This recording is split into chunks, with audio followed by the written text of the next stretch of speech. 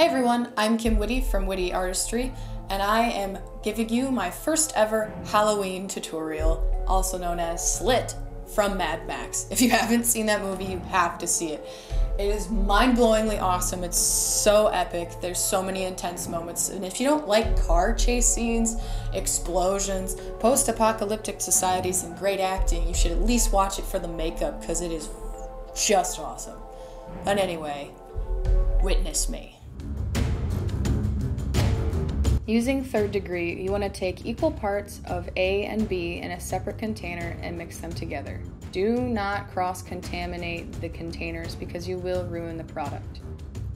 Using a metal spatula, you want to apply the silicone mixture onto your face anywhere that Slit has a scar, which is basically his whole face.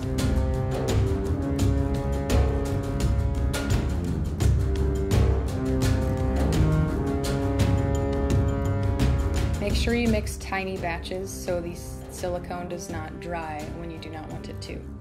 Apply the silicone with a spatula. Smooth out the edges to blend it into your skin. And then drag the spatula through the center to create the awesome scar.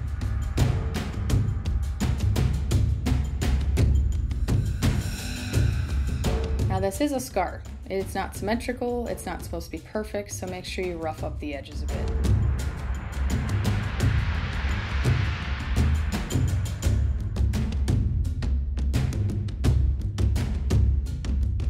Carve out 3 little rectangles for Slit's staples.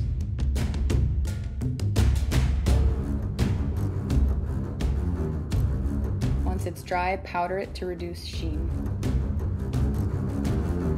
With a mixture of red and brown cream paint, fill in your scars.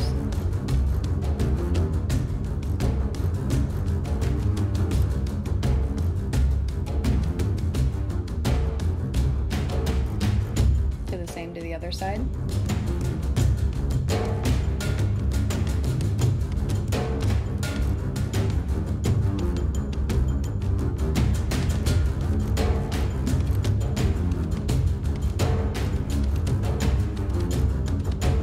With a cream white, cover all of your exposed skin except your forehead. With a third degree, add 2 cuts on your shoulder. Smooth them out and carve them in.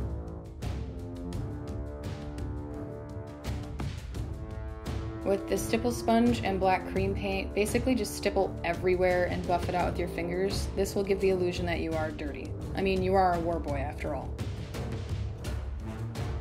With black eyeshadow, heavily outline your eye sockets and fill them in. Do the same thing to your forehead. Buff it out with your fingers. Using black cream paint, go over your eye area again. And smooth it out with your fingers. Smudge it anywhere you want some more dirt. Fill in your cuts on your shoulder with red cream paint. Making wrinkly faces, use black cream paint to smudge out your eye sockets since you want to make the makeup look worn.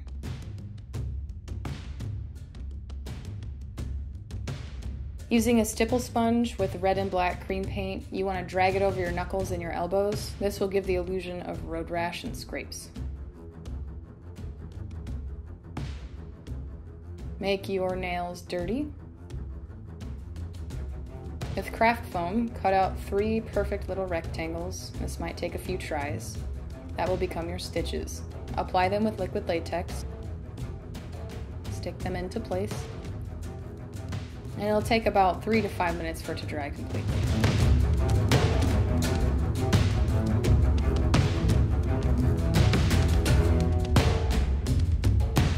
Using a dark brown cream paint, go on the edges of the staples to add depth.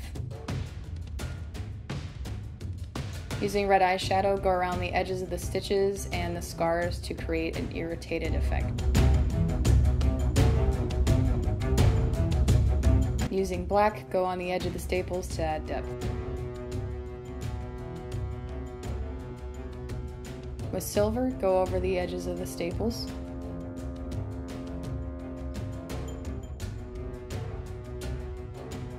Mix up some more 3rd degree to cover the staples to make sure they actually stay on and look like part of the face instead of just being stuck on.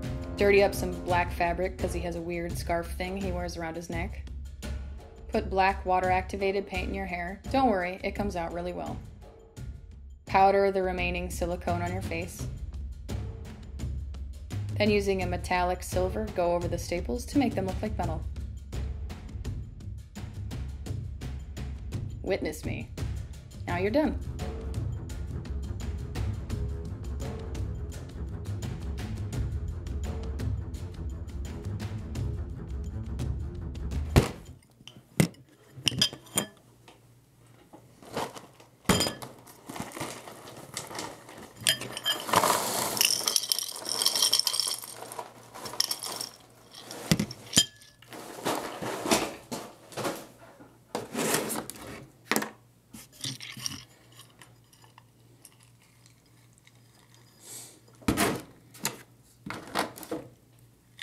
Epic chase scenes make you pretty hungry.